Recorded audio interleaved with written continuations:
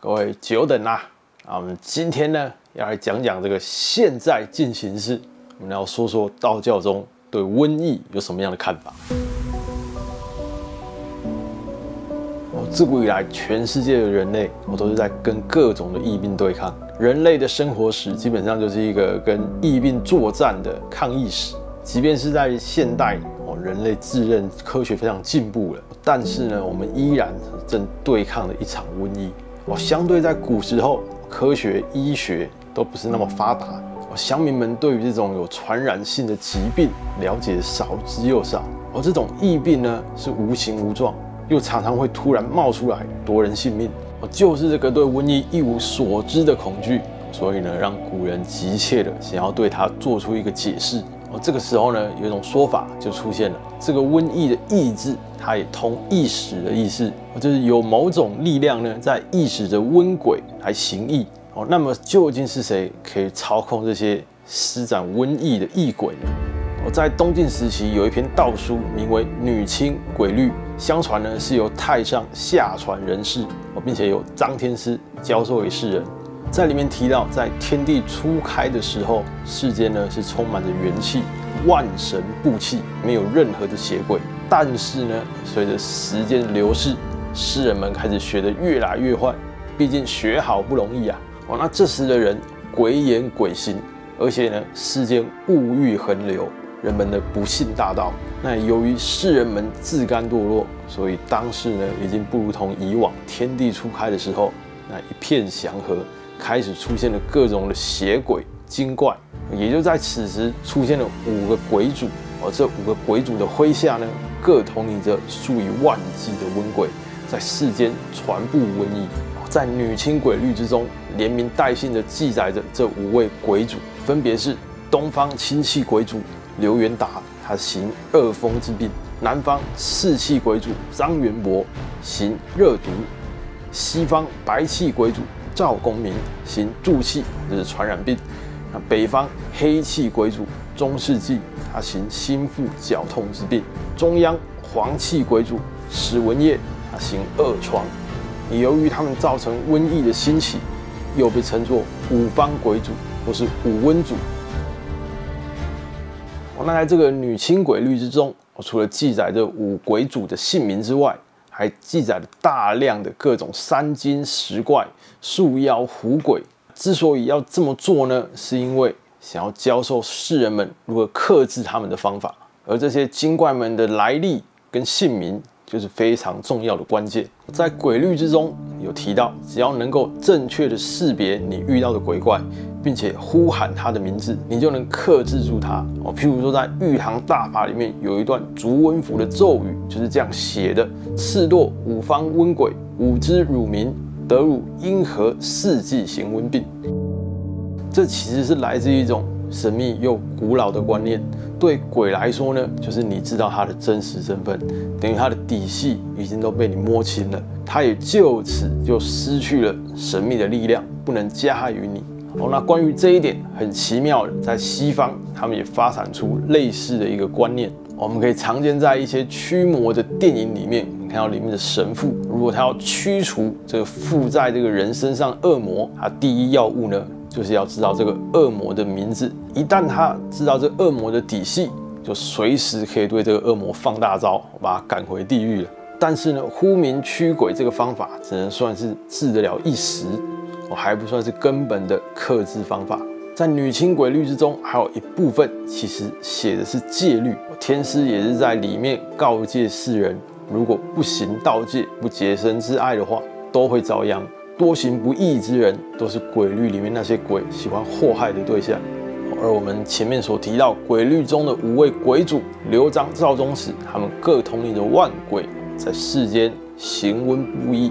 最主要呢，他们是受命于上天，是承袭着天意，来到下界行瘟，惩罚世人的。那这个呢，就是古人对于瘟疫的一个观念，瘟疫是天罚。有一个传说，有一天隋文帝杨坚见到有5位力士出现在半空中，这5位力士呢，都身穿着不同颜色的衣袍，手中持着各种的器物。那隋文帝这时开口问了旁边的太史张居仁说：“这5位神人是谁呢？张居仁回答皇帝说，这5位力士是以春瘟张元伯为首的五瘟。如果见到这5位现身，代表国家要起瘟疫了。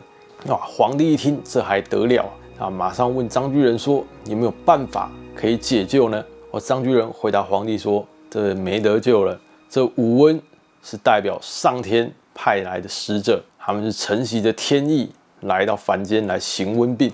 果然那年发生了非常严重的瘟疫，死了非常多的人。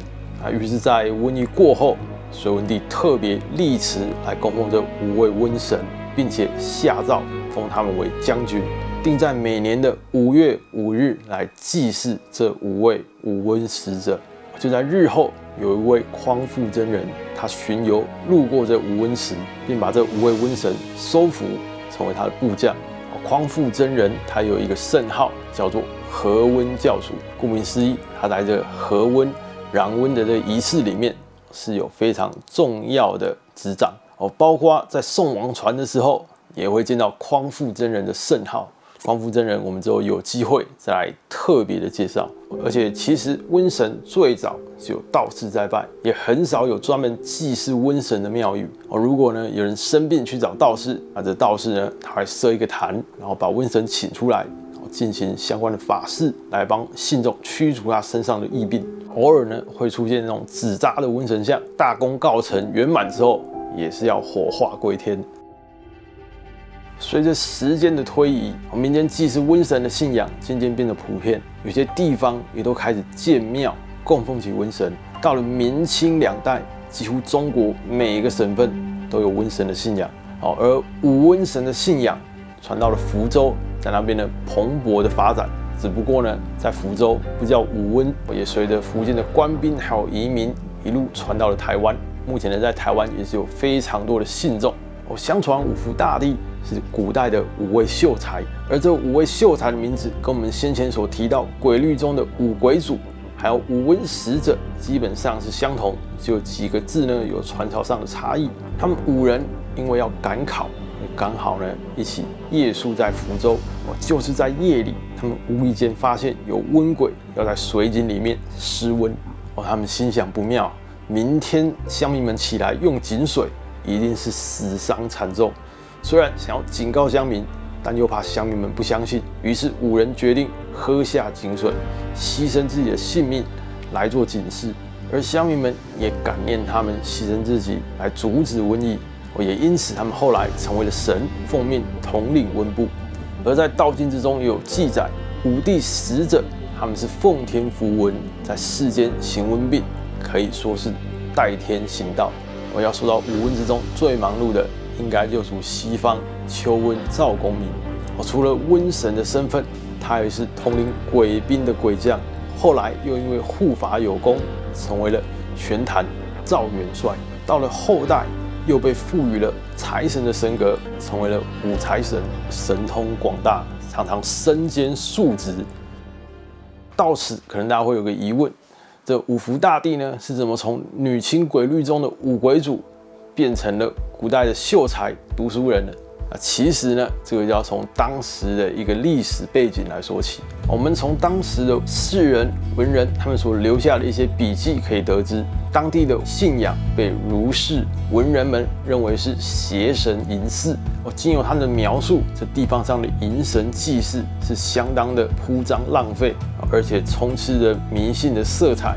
而且甚至相传，当时呢正好在迎神的时候，信众们扛着神轿，刚好遇到了当地官员的轿子，而乡民们见到官老爷，非但不恭敬，而且呢还要叫官员们让路，因为呢五帝的神轿要过，真是大胆刁民啊！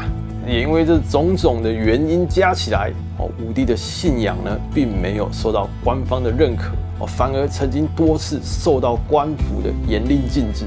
或许乡民们是为了信仰能够延续，开始在五帝的神格上进行了改造。而在当时呢，要成为官方认可的正式之神，有一个很关键的要素，就是该神祇要有功于社稷。而瘟神自古以来在民间呢，都是一个负面代名词啊。即便以道教的角度，瘟神是替天行义，但其他人可不是这样想的。因此，从原本的五瘟使者，成为了牺牲自己、挡下瘟疫、救了许多百姓的读书人。那这种借由神格上的转变来向正统靠拢的一个情况，其实在一种地方信仰的神奇非常常见。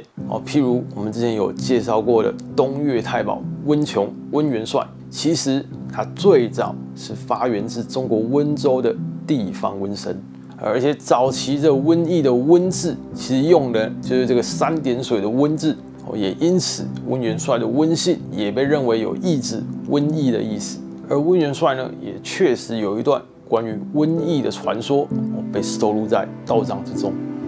传说有一日，北极紫微大帝派使者传下了1000多枚的瘟药，到了东岳泰山，并且命令乐府行瘟，惩罚世间不忠不孝、杀生害命之人。于是东岳大帝受命之后，招来了温元帅，交付他行瘟的任务。那温元帅心想，这个瘟药1颗就能让1000人染病，这1000颗全部下去，那还得了？人间已经是尸横遍野。他当下呢，就动了慈悲之心，于是将瘟药全部一口气吞掉。这1000颗瘟药的毒性，即便是温太保也是受不了。他立即痛苦难当，化成一只猛鬼，到了东岳大帝驾前，跪倒在地，向岳帝爷请罪。东岳大帝也只能如实禀报北帝。后来是因为玄天上帝得知了温元帅的举动，知道温元帅他其实是出自于慈悲，想要救黎民百姓，于是他上奏北帝来帮温元帅挂保证，才能够大罪化小。而这种牺牲自己、挡下瘟疫的神话，也常见于其他跟瘟疫有关的神明身上。时代在往前我们的信仰也是要往前走。现在对抗瘟疫最好的方法就是相信专业，相信医学，不要过度迷信。那我们今天就说到这边，大家拜拜。